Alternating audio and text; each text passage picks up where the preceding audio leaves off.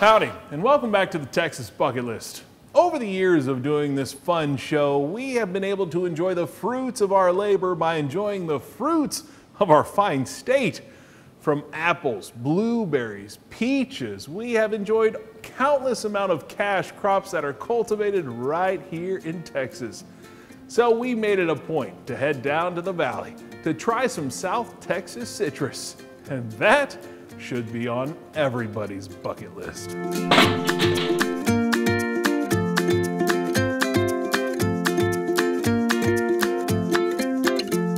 During the winter, most of Texas has to deal with cold weather, the occasional freeze, and trees without leaves. But that's not the case in the Rio Grande Valley.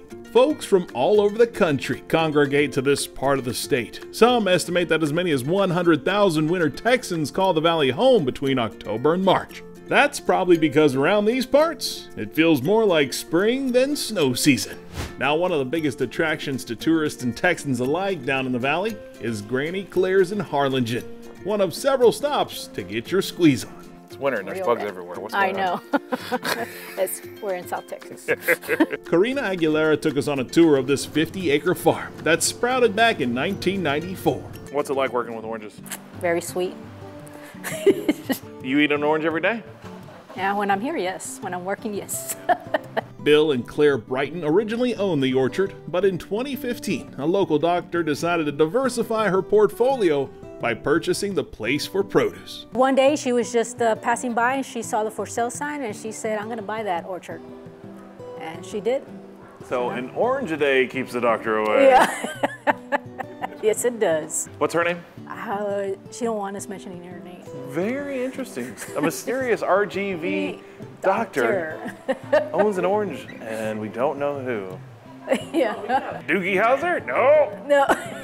Dr. Laura Croft? No. Dr. X? No. Dr. Phil? No, that would be incorrect.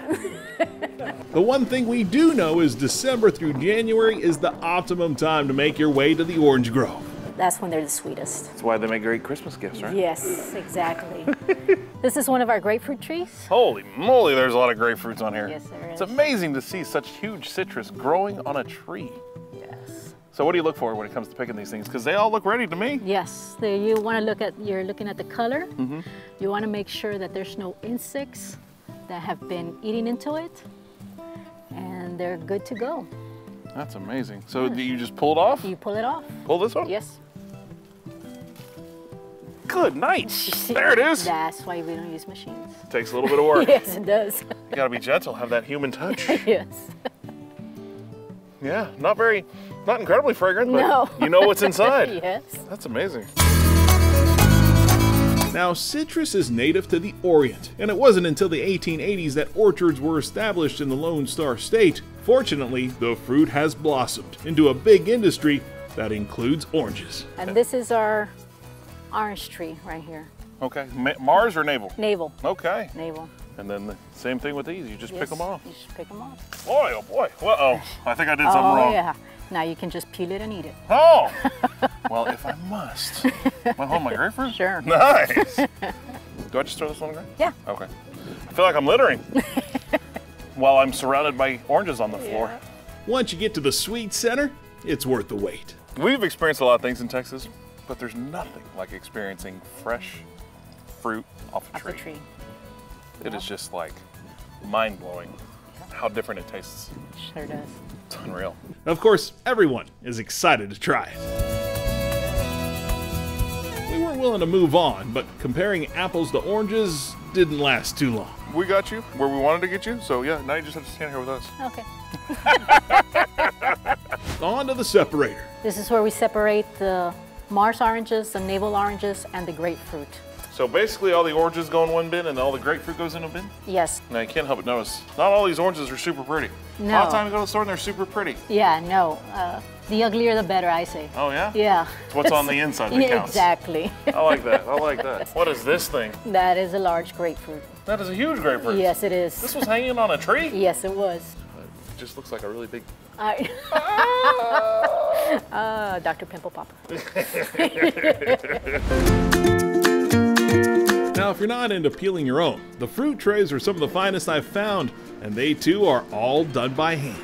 So this is our kitchen area where we prepare the trays. Okay, the fruit trays? The fruit trays. Okay. And this is where we cut them up. These ladies here, they are professionals at it. They've been doing this she's been doing it for 5 years. Okay. Who's this? This is Thelma.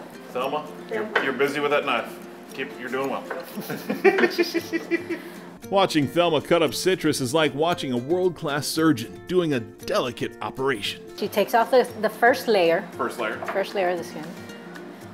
Changes knives.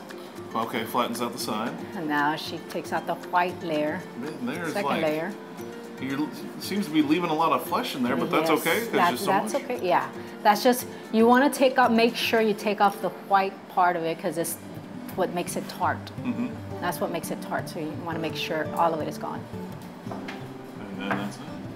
And now the navel. The navel, you go straight to it. It's just a one time. Has less skin, so you don't have to. Not as much cutting. You Right. can just get straight into that. Right. It's amazing that it takes human hand to do it. Yeah, I know. Everybody thinks it's a machine that's doing it, but no, we have 2 ladies here that do it. Very good at it. And this over here is our end product. Oh, this is what it ends up looking like. That's- How long does it take her to do a grapefruit bowl? Probably about 15 minutes. So what do you go with first? Do you go with the grapefruit or do you go through orange? You want to go with the grapefruit first. Okay. This is normally a little bit more sour, or? Yes, if you do the orange first, the grapefruit would be too sour. That looks like a piece of candy. Yes, it is. Oh my When gosh. you try it, it is.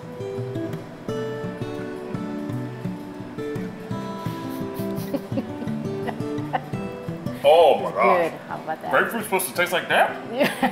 Yes. That is the most juicy, sweet, That's- perfect That's why grapefruit. people keep coming back. They're giving me goosebumps. It's so good. Look at that. That is some good grapefruit. Man, it's tickling my brain. Life is short, so you gotta be sure to squeeze every last drop out of it. That right there is well worth a stop Yes, on the taste. yes.